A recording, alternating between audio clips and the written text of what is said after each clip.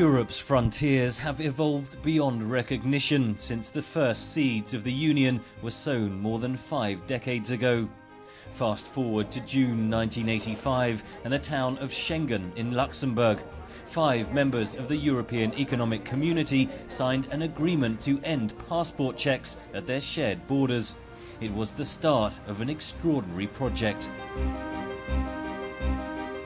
Now, in 2011, 25 European states have ended controls on their shared borders. The Schengen area allows the free movement of almost 500 million people. It is unique in the world.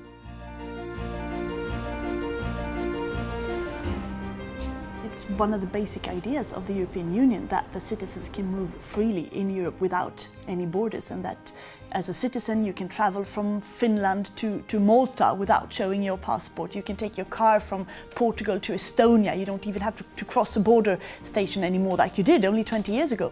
And that's something that for the individual citizens really is something to protect. And it has also brought huge benefits when it comes to trade and business. If anything, this is what citizens really approve in the European Union.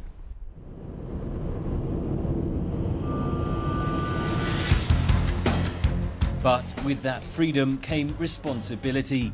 As internal border controls were removed, the need to strengthen external borders became paramount. The Schengen chain is only as strong as its weakest link. With some 100,000 kilometers of sea borders and 9,000 kilometers on land, managing it is no simple task. Frontex was formed to assist with that role. Born in 2005, its responsibility is to help member states ensure that the EU's external borders remain open and efficient for bona fide travellers and trade, while also controlling illegal passage and cross-border crime. That means everything from intercepting stolen cars at the border to stopping human trafficking. We are trying to have our input into the criminal organizations who are abusing people.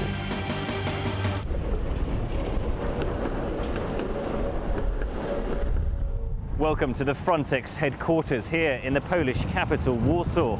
There are around 300 people working here, many of them specialists in different fields sent by their member countries to work for Frontex. It is the nerve centre of the different operations that are taking place across Europe. Making that cooperation effective is achieved through the tasks defined in the Frontex mandate.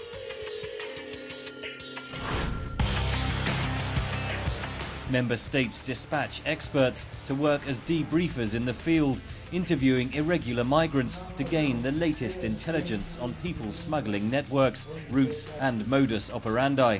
So that guy in Afghanistan didn't tell you how to come from Greece to Italy. All Frontex operations are intelligence-driven. Teams in Warsaw gather the latest information from across the globe to determine the current and future pressure points on Europe's external borders. All information that comes to the agency, to the headquarters and goes out, passes the situation center. Frontex coordinates the deployment of border guards from across the EU on Europe's frontiers. The main flows of migrants are from countries in West Africa to the Canary Islands,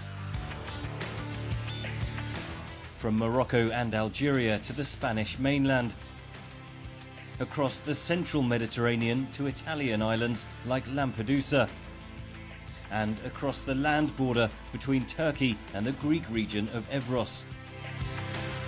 Frontex coordinates and finances the deployment of physical assets, everything from spotter planes to passport scanners.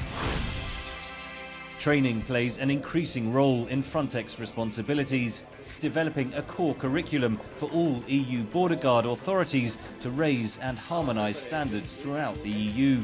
Forged document detection, rescue techniques, sea and mountain survival are all vital skills for frontline officers. We're right now in a situation where uncertainties are the common denominator. Sit down!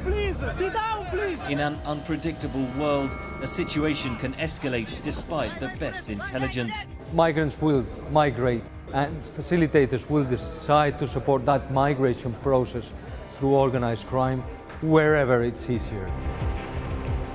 To deal with this, Frontex has on standby specialist rapid border intervention teams, or RABITs, pulled from across the EU, ready to deploy at short notice. The first RABIT mission was in 2010 at the Greece-Turkey land border. Where the force sensors can detect a person, the heartbeat of a person, if it's on board. Frontex works with academia and the world of industry to bring cutting-edge research to Europe's 400,000 border personnel and to transmit their needs to Europe's researchers. At the annual European Day for Border Guards, the latest innovations are on show. In the field, Frontex coordinates the implementation of new technologies, improving standards for bona fide travellers across member states. Finally, Frontex assists member states when they return foreign nationals staying illegally, ensuring that respect for fundamental rights and the human dignity of returnees is maintained at every stage.